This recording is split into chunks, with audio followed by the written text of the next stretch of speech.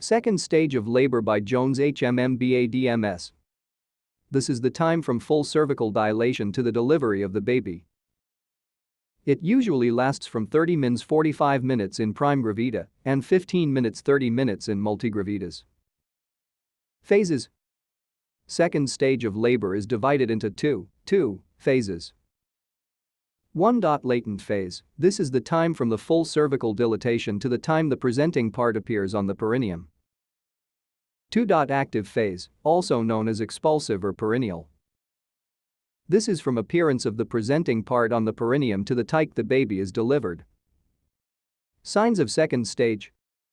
1. Expulsive uterine contractions. This is because these are needed for expulsion of the fetus.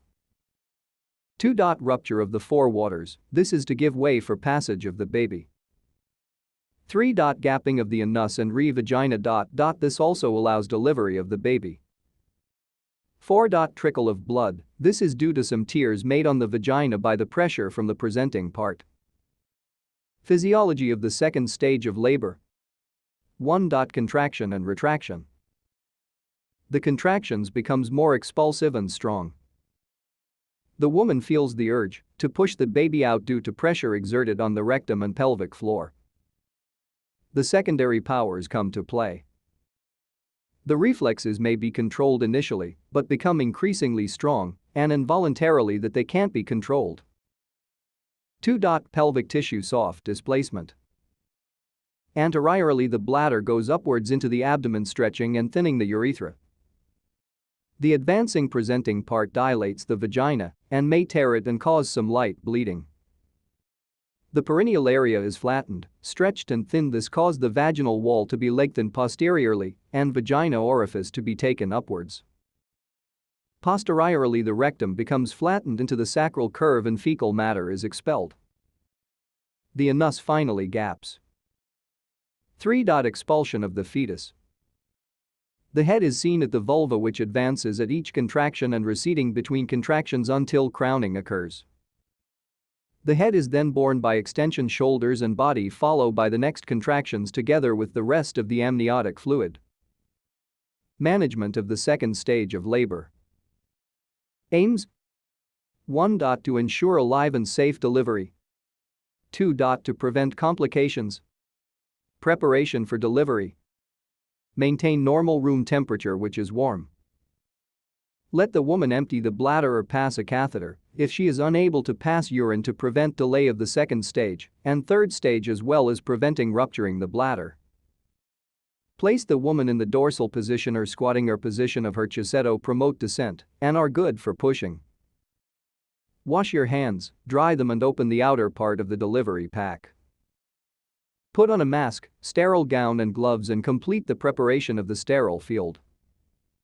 The assistant is responsible for fetal monitoring and maternal well-being, as well as efficiency of the uterine contractions.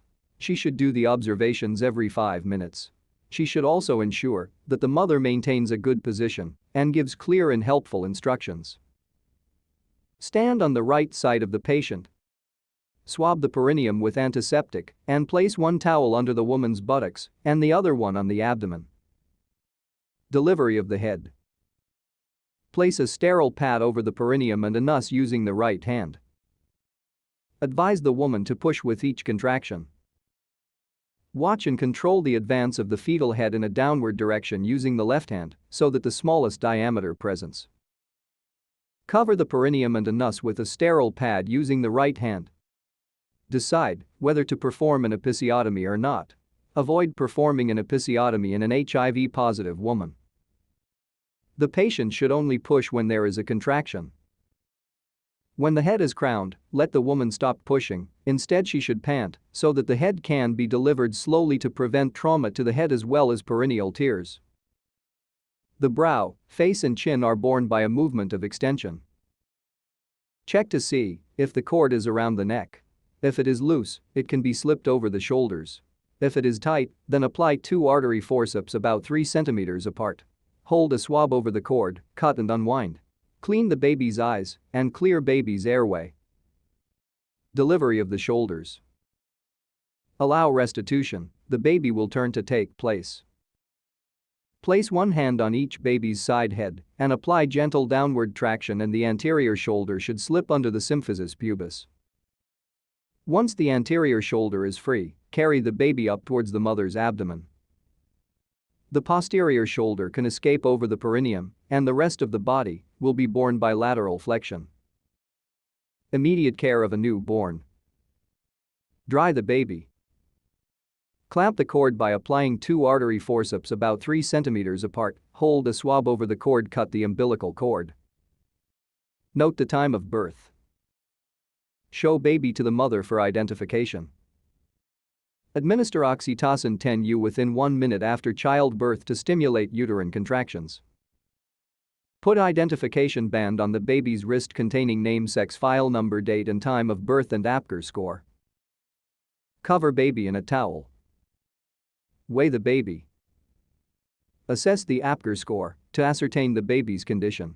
The parameters of respiration, heart rate, muscle tone, reflex, and color are used. The normal range is 7-10. Put baby on mother's abdomen for bonding. Allow breastfeeding as soon as possible, as this also promotes bonding as release of oxytocin that will help contract the uterine muscles. Provide a heater for warmth. Avoid procedures that will break the baby's skin and mucous membranes, e.g. scalp auctioning. Complication that occur during second stage of labor. 1. Antepartum hemorrhage. This is caused usually by placental previa or placental abruption. 2. Perineal tears. This is caused by pressure exerted on the perineum by the presenting part. 3. Fetal distress. This may be due to baby's malpresentations or malposition. 4. Trauma. Trauma to the presenting part may be that encephalopelvic disproportion where the head is bigger than the passage. 5. Prolonged second stage of labor. This may be due to a full bladder.